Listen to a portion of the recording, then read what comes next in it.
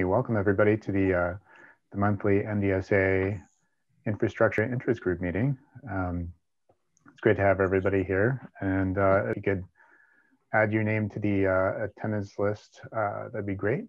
And the running notes document, let us know if you don't have a link to that document. We added it a couple times on in the chat on Zoom, but you may or may not be able to see it.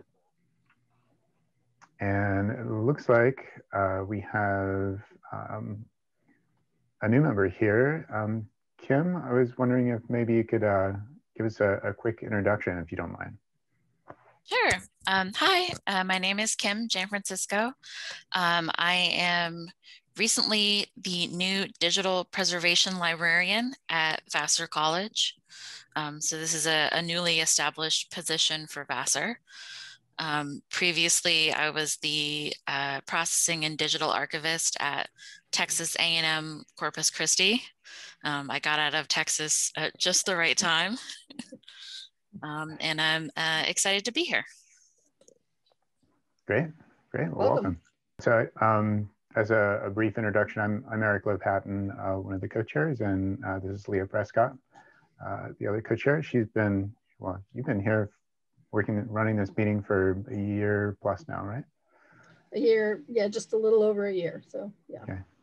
I'm the newer of the two co-chairs, so but I think we've got this year's plans, going pretty well underway. It was we appreciate everybody putting together or adding information or ideas to the poll that we put out in terms of possible topics for our meetings for the upcoming year. So we've got a lot of great possibilities there. But let's see, for today, this meeting is going to mainly focus on 3 brief talks in one after the other with some questions in between if you want to, or we'll save the questions at the end, all about Fixity in the cloud. So we have Andrew Diamond at APTrust is here. He will be talking for about 10 minutes or so about their system. Then I'll talk about the way Merritt handles Fixity in the cloud, and then Leah will be talking a little bit about how they handle Fixity in the cloud at Georgetown. But before we get started with that, we did want to mention a couple things about 2 of the surveys that the NDSA will be working to put together. So Leah, do you want to chat about those for a minute? Yeah, so leadership group has been talking about looking at the various reports and surveys that the NDSA has put out over the past few years and updating some of them. And 2 proposals are in the works. They haven't gone all the way through yet, but just to give you a heads up that these are potentially coming. And one is the staffing survey that was last done, I think, in 2017. It was done in 2012 and 2017. And this is basically a survey of organizations who have digital content. And it's really about trying to determine scaling up digital preservation programs and staffing, scoping, and organizational decisions, such as how many staff are needed and what kinds of skills, education, and experience should they have. What types of positions should the institution create? Should it hire new staff or retrain existing staff? And how should the preservation program be scoped? That is, what functions should be included directly in the program, provided by other parts of the organization, outsourced or implemented through collaboration with other organizations, and what organizational and staffing models work well. So that was from the last survey. That was part of their sort of executive overview. And there may be people here who actually were part of the staffing survey last time. I think the general thought is that we in interest groups, talk about the process of doing something like this survey, but that the survey itself will be done within a separate working group that will be created. So think about whether that's something that you're interested in terms of a working group, and then you'll be ready if and when the proposal is approved and accepted. And then the other one is the Fixity survey, which again, I think the last year it was done was in 2017. And this is really just doing a survey of institutions to determine what strategies that they're using to do Fixity, you know, down to what algorithms are they using, what are the challenges that they face when implementing a Fixity routine, you know, how are you doing it? How often are you doing it? Do you plan to do it? And then, like I said, basically what practices you're using. That was in 2017. I suspect that based on what we're going to be talking about today, cloud computing and Fixity in the cloud, that this survey maybe will have additional data points. I'm not sure, but anyway, again, this is another proposal that would, the survey would be implemented by a working group. So think about if that's something you're interested in, and then when the call goes out, you'll be ready. Great. Yeah. Thanks, Leah. Yep. So, so we've got three like 10 or so minute talks lined up. I would encourage folks to, if you have any questions, like right after a talk ends, if you have any like questions you really want to ask right then, please feel free to do so. Otherwise, we will probably have a just maybe 10 or 15 minutes after all three of the presentations that should serve as time for questions and discussion. So with that, Andrew, I was wondering if you could take it away. Let us know if you can share your screen. Put this link in here because I wrote up some notes for this talk. And when I share my screen, I'm basically just sharing that same document. Great. So I actually started putting together these notes a couple weeks ago when someone had posted to the NDSA mailing list a question about cloud Fixity. And just for background, APTrust maintains several million files in cloud preservation. It's all in AWS at the moment, in S3 and Glacier. We'll be expanding to Wasabi as well soon. But we've been doing Fixity checks on these items since 2014 or so, on the S3 items, not on the Glacier items. And we check everything in S3 every 90 days. So I'll go through these notes and talk about some of the things we learned and why we do things the way we do. And starting out, a traditional reason for Fixity checking is to check for bit rot. And that was, you know, that's basically like your hard drive going bad, or something generally like hardware or tape corruption. That's not so much an issue anymore with cloud providers. They tend to have systems in place to know ahead of time when hardware is failing. They take provisions to make new copies of the files that were on that failing hardware. So that is often taken care of for you. And I'll get into that just a little bit more below. Second reason for Fixity checking is to look for malicious file corruption. I think that's rare in a lot of environments, but there are times when you have to check for it, especially if it's maybe politically sensitive materials or things that people have some motivation to alter or corrupt. And the last reason, which I think is a really big one actually, is to check for accidental file corruption. I think some of you at this meeting were at the Library of Congress Preservation Summit a few years ago when they talked about kind of their alarm at finding some of their internal files in preservation appeared to be corrupted because the checksums didn't match. And when they dug into it, they actually found out that there was one system that was updating some of these files and not telling their registry that the checksums had changed. We here at APTrust, actually the only Fixity failures we've ever had on our cloud storage were due to me trying to clean up a mess very early on in our first few months of operation. We had, it's a long technical story, but we had ingested a number of things multiple times. I identified duplicates, tried to get rid of them. And what I found was that I had actually, in a few cases, deleted a newer version of a file that had been legitimately duplicated. So the Fixity checks found that for us and actually caused us to implement a new policy where even we internally at APTrust, even our administrators can't delete things without review and consent from a depositor, which I think is a generally good system to have in place if you're holding materials that belong to others.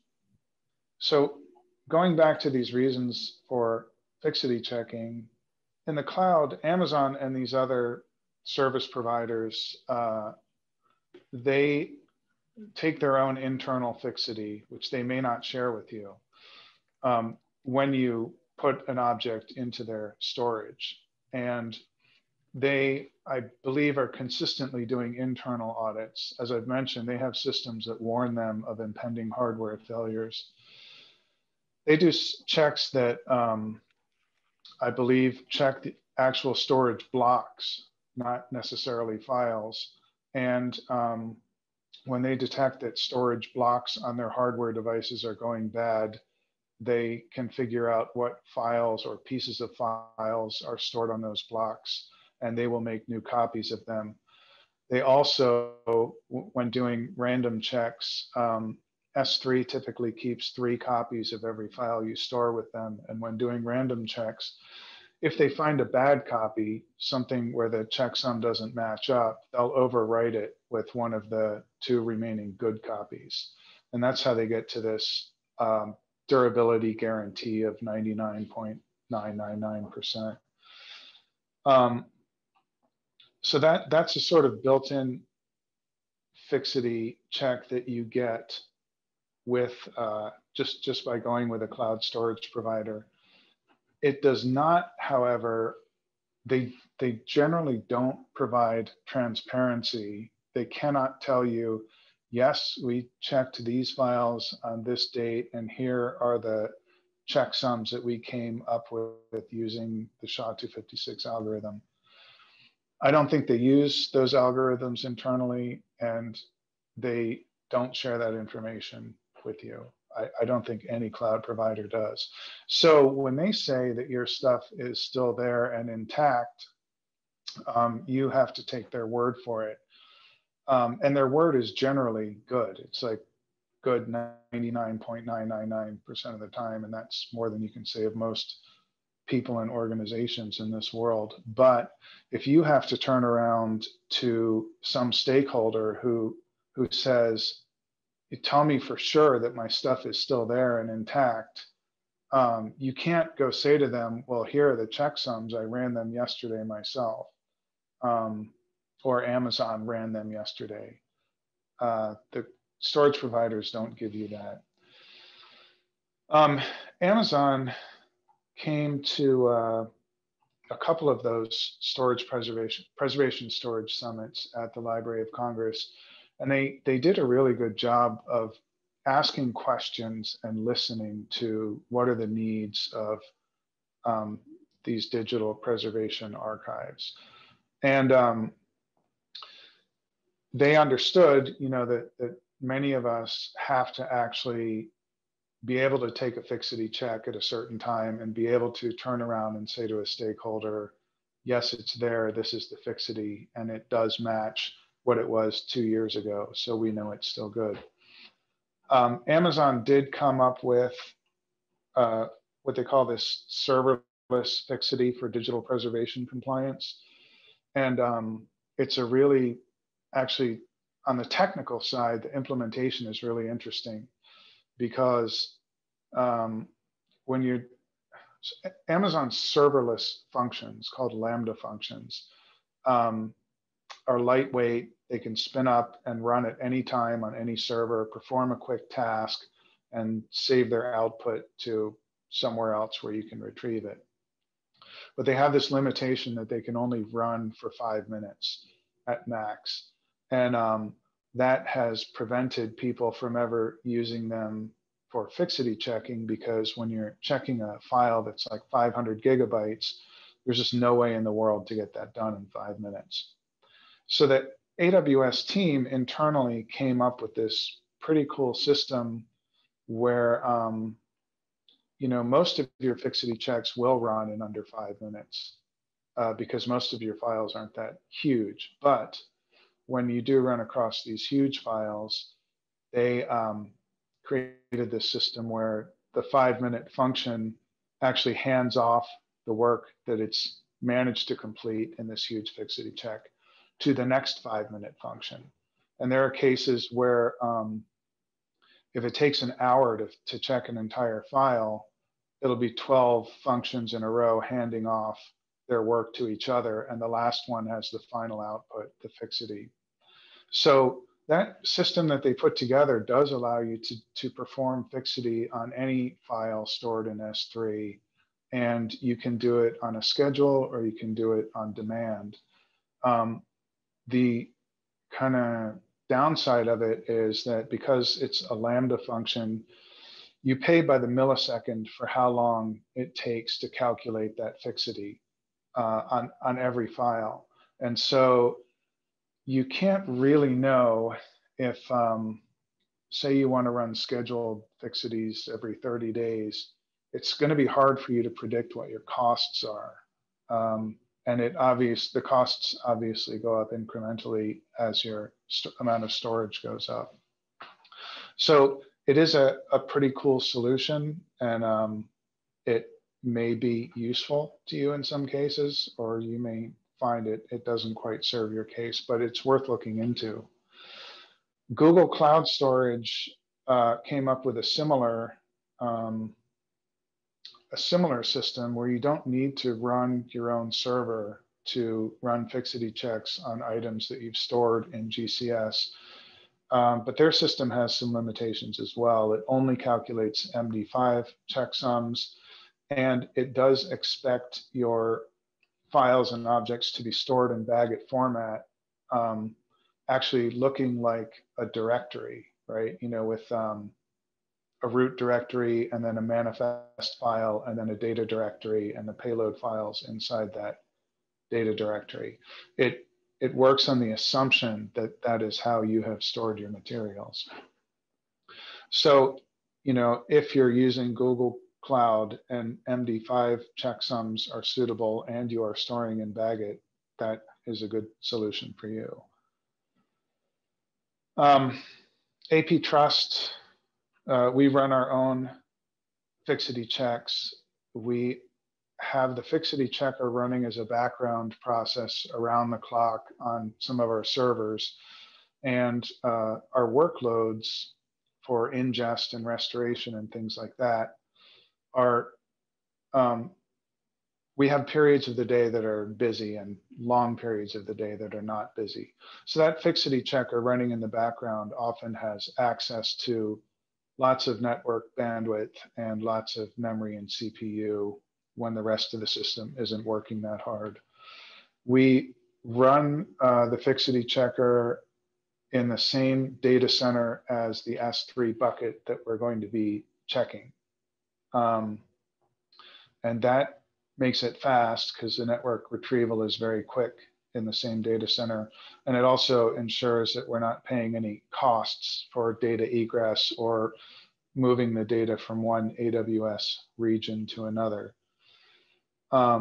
It also allows us to calculate fixity based on any algorithms we want. And up until recently, we've supported just MD5 and SHA-256. Going forward, as we begin to support the BTR, beyond the repository Baggett format, that Baggett format specifically allows other algorithms such as SHA-512 and SHA-1 And if we're getting materials where the depositor gives us checksums with that algorithm, then we want to be able to check going forward that we want our digest to match those algorithms so that we can say to them, yeah, it's still what you gave us. So one other nice thing about cloud storage is that it allows you to store random metadata tags or arbitrary metadata tags with your objects. And we tend to use those metadata tags, among other things, to store information about the correct known fixity digest for each file.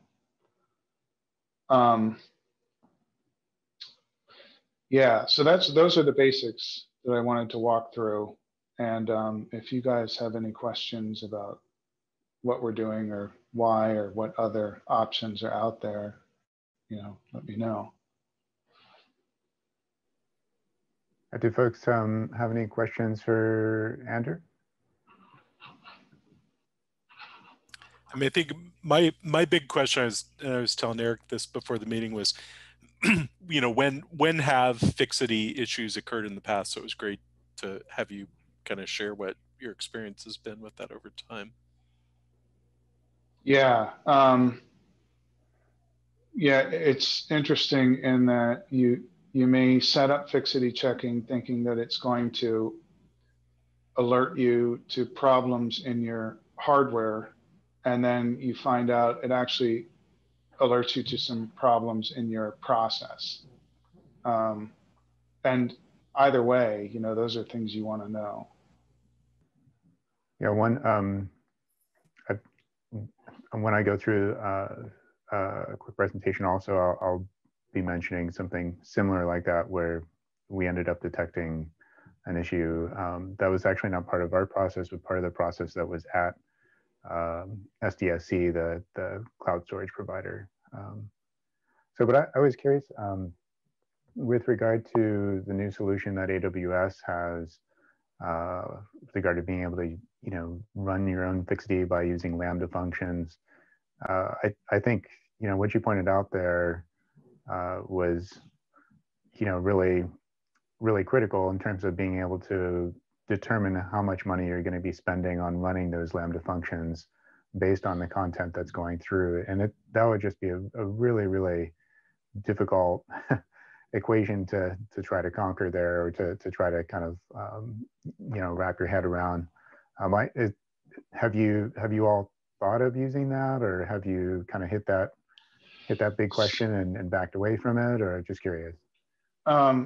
When we first looked at Lambda functions, we knew out of hand we couldn't use them because of that 5-minute limit. That was before AWS released their internal solution for this. So there's a question in the chat, like, how do we do cost estimation? Is there a rule of thumb for cost per terabyte on top of basic S3 storage rates? So one of the reasons we still don't use the Lambda functions is because when we run these fixity checks on reserved S3 instances, we already know ahead of time for the year what we're paying for that instance. And the fixity check is basically free running on there. The way we do it, we pull the file from S3 and send it. It never goes to disk. We just send it to dev null, which means it never gets written anywhere. But we can calculate the fixity on the stream as it passes through, which is extremely fast. And it doesn't incur any cost for us because we're pulling the file from the same data center that our server's in. We're not writing it to any disk, so it's not using any storage there. So it winds up being fast and efficient and basically free on this instance that we've already paid for. And most of these checks run in what's otherwise idle time when other services aren't busy. And we're able to do quite a number of them. Sorry, I have another question. What are our plans for Wasabi? we have, on our staging system, we're already using Wasabi's data centers in Virginia and Oregon. Their cost for storage is similar to Glacier, but it's much easier and faster to get materials back from Wasabi, and there's no charge for getting materials back. So those are two big pluses. So we're bringing them on partly for the cost benefit, but also partly because our depositors want variety in the vendors. So they're not storing all of their materials with a single vendor. Wasabi also gives us some technological diversity. Geographically, their data centers are sort of in the same regions as Amazon's, and Amazon's data centers in Virginia and Oregon. But we will probably offer them as a mix and match solution, so that some depositors may want to put a copy of their materials in AWS storage in Virginia and Wasabi storage in Oregon.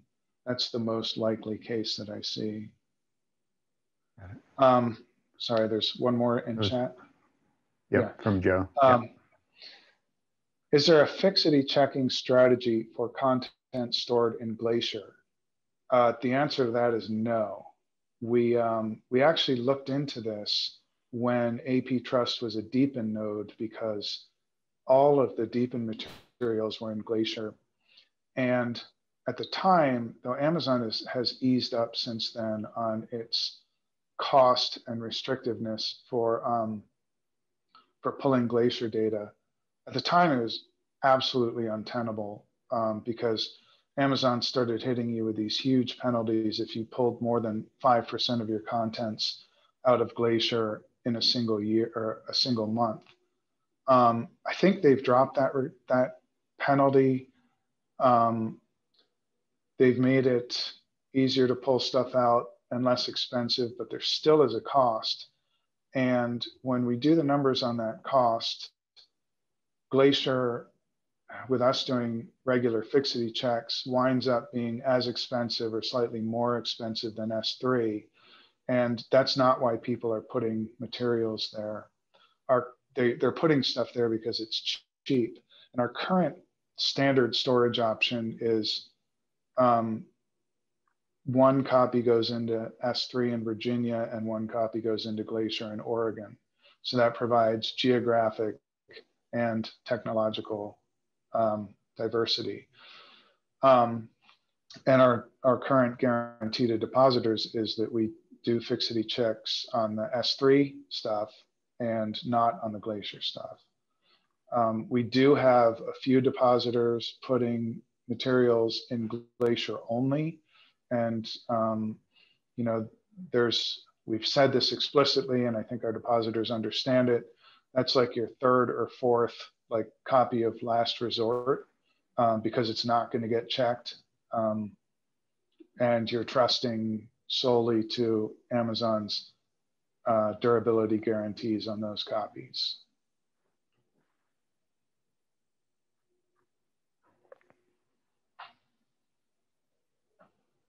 Great. Well, thank you, Andrew.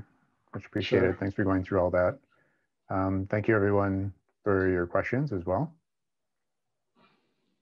And we're at about 35 after, so I'm going to go ahead and share my screen as well. So run this presentation.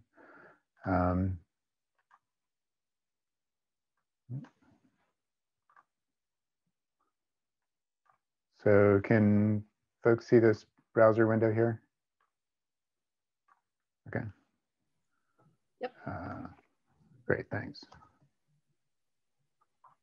Zoom, as usual, is presenting its challenges. So, all right. Well, I think at California Digital Library at CDL, we have a lot of similarities going on in terms of how our system is working. It'll be interesting to compare and contrast.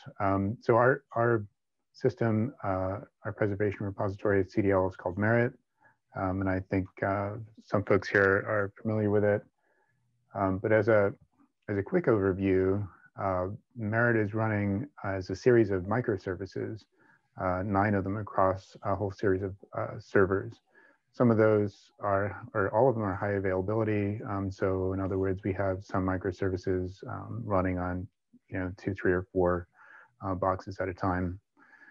We have about 165 terabytes worth of content and around 53 million files. We're also, for any given collection, we're working with 3 different copies. So our general policy to anybody who's depositing in Merritt is that they'll have 3 copies of each of the objects, and they're geographically distributed both on the East Coast at Wasabi's data center there, and Manassas, Virginia, in Oregon, just like with APTrust, in AWS there. And then we have another copy in San Diego at the San Diego Supercomputer Center, which often actually serves as the primary copy for a lot of our collections. So the system as a whole, the different services are running all the common tasks that you would think about, including ingest and storage and the front end and all that sort of thing. The way Merritt is put together at the moment in terms of its use of cloud providers for storage are the online copies are either in S3 in Cumulo, which is at San Diego Supercomputer Center. It's what they call their universal storage. And then we actually brought copies of our objects into Wasabi starting about half a year ago. And we've, we basically migrated everything to Wasabi to have another online copy there. And then we're using Glacier. So any given collection will have either a primary copy at SDSC, and then a secondary copy in Wasabi, and the third will be Glacier, or the primary copy will be in S3 instead. So the audit service that we have, or we call it audit Fixity checking service, it is a Java application that's running on, right now, running on a couple of different servers concurrently. And it cycles through objects as tracked by the inventory database. That's a separate service, so it interfaces with that service to basically, as it runs through the entire corpus, it will go to the database and, find out what it needs to work on next. And we can distribute this work across the different servers that are running audit.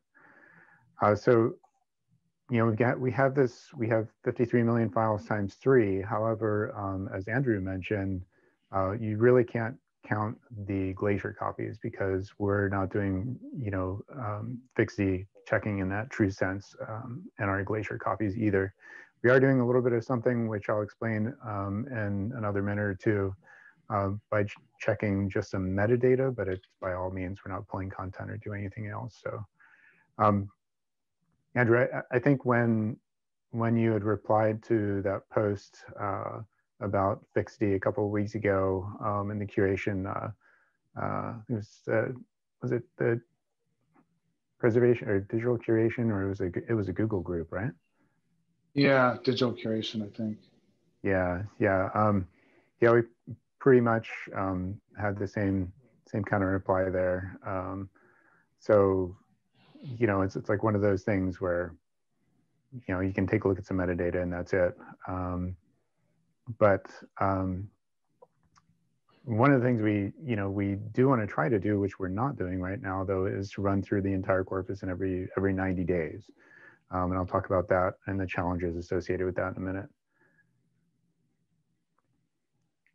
Just to, also similarly, with S3 and with Glacier and with Wasabi, it's like we have to think about this in terms of how do we pair our Fixity checking like standalone service with the durability that they are, you know, are basically putting out there, with, you know, 11 nines of durability in any kind of, in any given year. I think it was last year in the same interest group meeting, we did have Wasabi come and talk about their service. And from there, it was probably one of the first times I heard that they're doing integrity testing as well every 90 days. With SDSC down in San Diego, they have 3 copies across multiple nodes in their storage clusters, and they take nightly snapshots. And of course, they're cognizant of you know, impending like hardware failures and things like that. So I think one of the key things here with regard to how our audit service works across the different cloud providers is that they all have S3 compatible APIs. Without that compatibility, we would be writing unique routines and a unique implementation for each different storage provider. So Wasabi has been great in terms of its S3 compatible API functionality. It's, you know, of course, with Glacier and S3 that are there. And the SDSC, the Cumulo storage, also has that same exact compatibility as a layer on top of it. So in general, what we're doing is actually downloading an object to local storage on one of the EC2 instances up in Oregon. We're running a calculation on it and then checking the digest against the central database or the inventory database.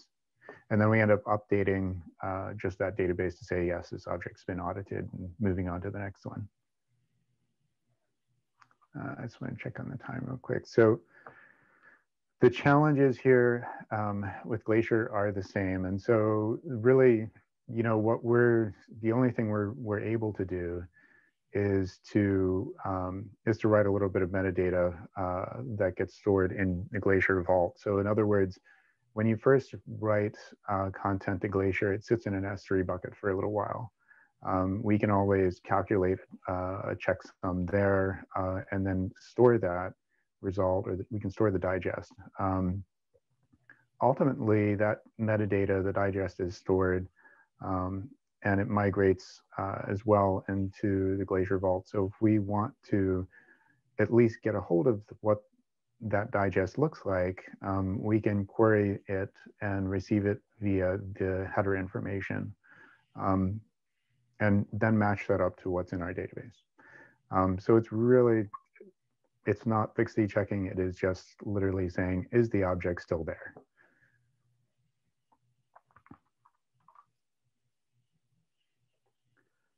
So looking forward, you know, what can we really do to get down to that particular target? And oh, I skipped a slide, my bad. For some reason, Google Slides skipped it for me.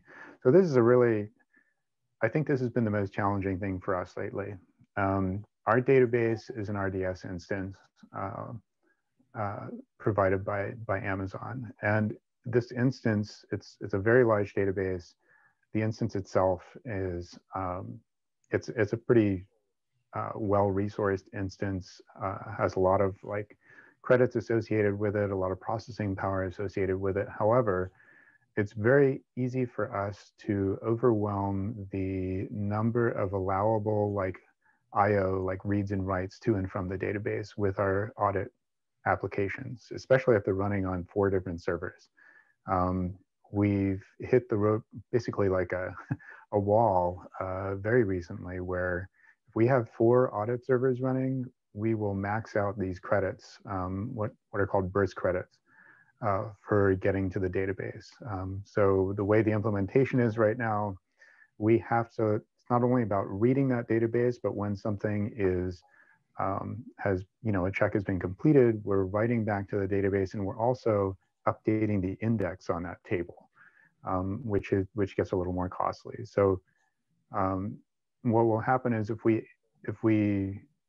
you know, run through all of these credits, then Amazon throttles back that RDS instance, and the system as a whole literally just comes to a crawl. Like any of the microservices trying to get to the inventory database are hitting this problem where there are no more, there's basically not a lot of bandwidth left.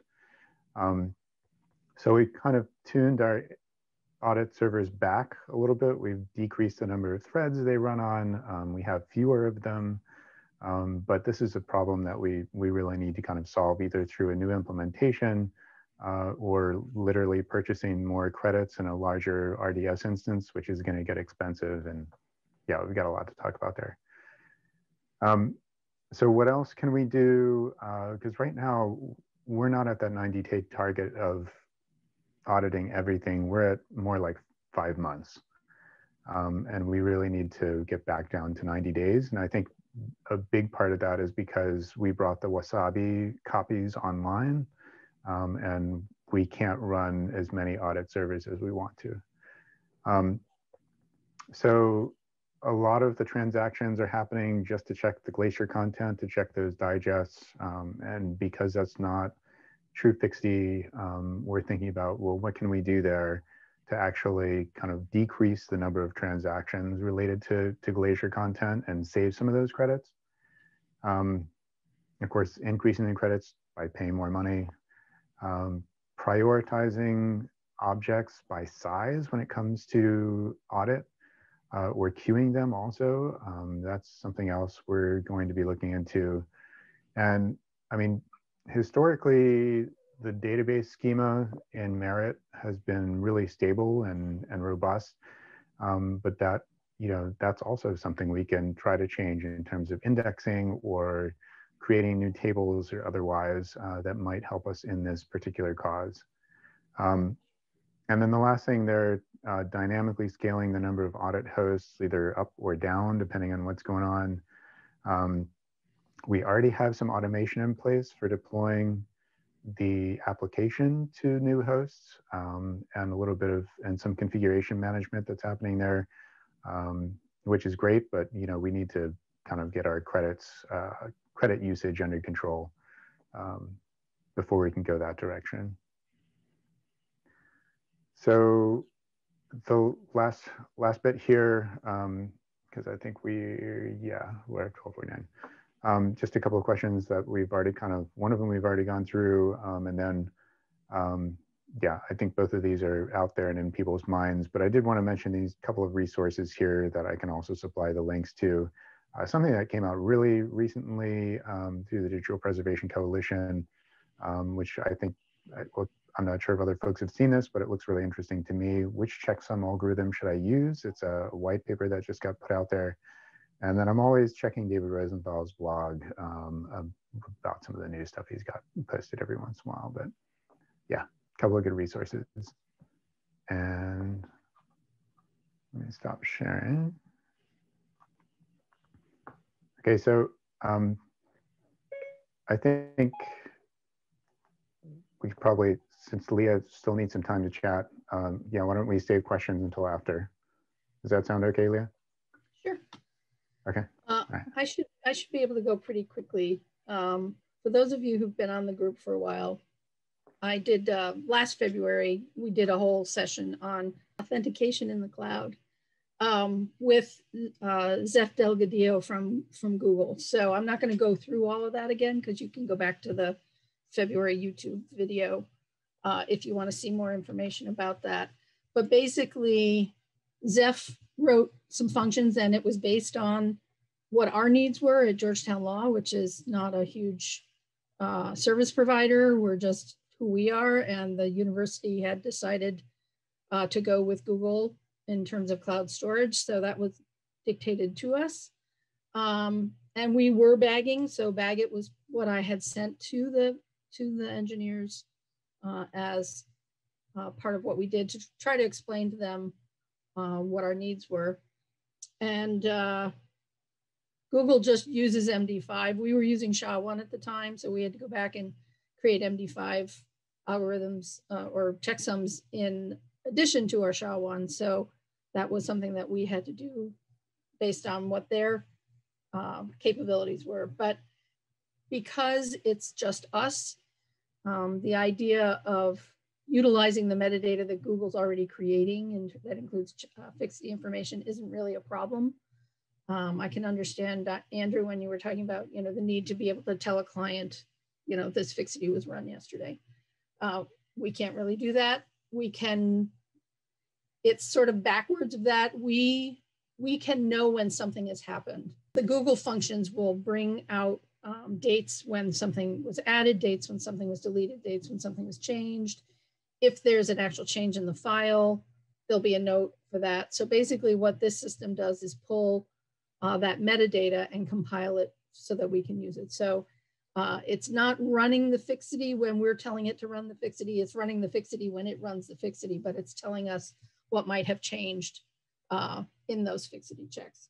And the part that I just wanted to mention, so this is the kind of information that we can pull. That's just the manifest. And then this is, for instance, here's file created, file deleted, file created. This was something that the person obviously redid it one right after another. So that's the kind of information that we can get. But the anecdote that I want to talk about is, has to do with cost. I know people have a lot of interest in how the cost is figured in any of these cloud storage processes. And we had a point where our director, before she was willing to commit to doing this, she needed to have a cost estimate. And we sat down with the Google engineers, and they had a really difficult time just trying to figure out what things were going to cost. This uses BigQuery. This uses several pieces of the Google universe, and each has a different cost. And as Andrew was saying, some of it's measured in milliseconds. And so it was really tricky. We came up with a cost of about 200 for what we have, which is about 40 terabytes, about $250 a month for us. So we started working on that. The pandemic happened, and we're furiously adding things into Google Cloud Storage while we could.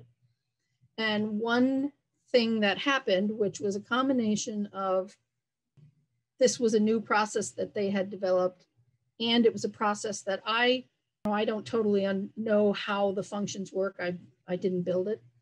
And as a result of that, there was a disconnect in terms of every time you ingest something new, it runs through the processes for absolutely everything in the whole bucket. So all of those tiny little costs became huge costs. And for the month of April last year, instead of having the $200 to $250 cost, we had about almost $5,000 cost. So I can show you so this was our graph, and you can see what happened there. That obviously that big spike was the thousands of dollars of cost, which, to Google's credit, when I contacted them and asked them what happened, and they looked into it and they realized that it was multiplying the functions every time we ingested something, they refunded us that money. So that was very nice on their part. But I wanted to just tell this little anecdote so that people are aware of some of the pitfalls that can happen when you're trying to develop these new solutions for Fixity with cloud providers, because it is a very black box kind of process a lot of the time. I think I was very happy working with the engineer from Google that I had, and he, I think, was as transparent as he could possibly be. Didn't feel like there was any attempt to try to keep information from us, but there are still definite pitfalls. So that's my little anecdote on our Google in the cloud. And of course, with the past year, what I didn't show you was one of the things that we decided was, instead of having this run on its own schedule and having it on all the time, which is, if it had not been, these functions had not been turned on the entire time, that would not have happened. And even though they have fixed the code so that that won't happen again, I now run this manually, which of course, because it's just us, I can do that. So, I have a cloud scheduler, and I just go in and, click the box and then click run now. And so it has become, again, something that I used to use Fixity, when we had our campus had its own storage, I would run the Fixity program from AVP and had to remember to do that once a month. When this came up, I was like, oh, okay, I don't have to remember to do this, but I'm back to needing to remember to do this once a month, just so that I don't run into that kind of situation again. Thanks, Leah. All right, so we have just a few more minutes left. I wanted to ask if folks had any other questions for Andrew or Leah or myself. If you want to put them out there in the chat. So Andrew mentioned, kind of like catching unexpected problems. And I'm wondering, are there any other kinds of automated tests that you've imagined running that would catch things that Fixity check wouldn't catch? I'm thinking about, can you track file additions, file deletions in a way that could create like a different type of audit thread?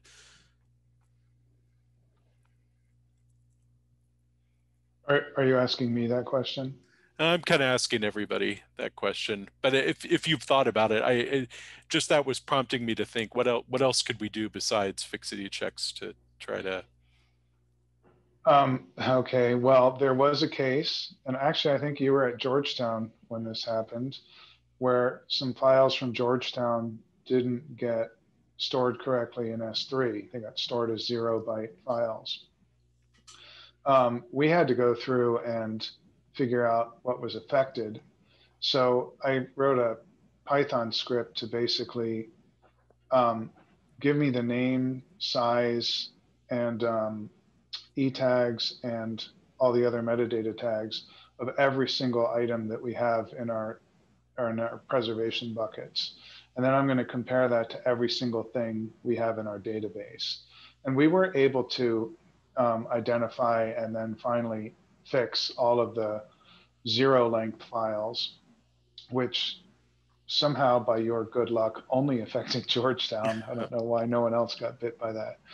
But yeah, that's more of a one-off audit check, and it's very heavyweight because we're basically combing through literally every single thing in preservation, just the metadata of it, and then literally combing through every single thing in our registry database and making sure they match up.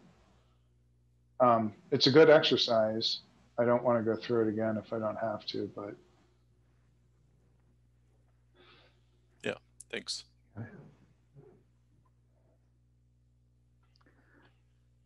And let's see, Lauren just mentioned that Joe ran a really good blog post about this with Andrew's help, and she added a link there. Great. Thanks, Lauren. You can add that to the notes. Okay, yeah, thank you.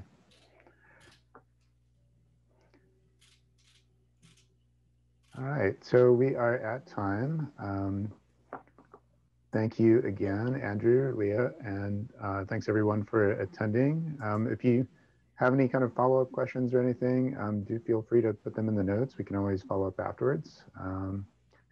But I think that should wrap us up for this month. Leah, do you have anything else you want to add? Just that we're looking at various topics for next month. Maybe the environmental impact of digital preservation. It's not set, but we're looking at a couple different topics for next month. Yeah, we've got that, and we may be looking into some talks about information security and IS policies. So yeah, all right. Well, thanks again, everybody. It was great to see you all, and we will see you next month, hopefully on Monday the 15th. Thanks again.